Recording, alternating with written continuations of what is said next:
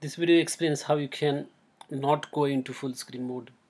So what happens is, normally if you click on this button, green button, you will go into full screen mode, and then this menu bar will disappear, and also dock bar will also disappear. So I'll just try it once, and you can see that this menu bar is not displayed, and at the bottom dock bar is also not displayed. Sometimes it can be very inconvenient.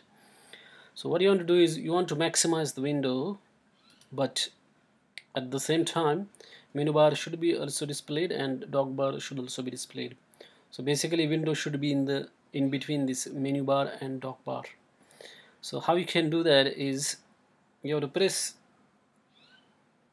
option button or option key from keyboard, and then what will happen is that this in this green dot there will be a circle that will appear. Sorry, that plus icon will appear. As you can see, as soon as I press option key, that plus icon is appearing over there. Then what you have to do is just click on that when the plus is displayed, and you can see that the window is maximized,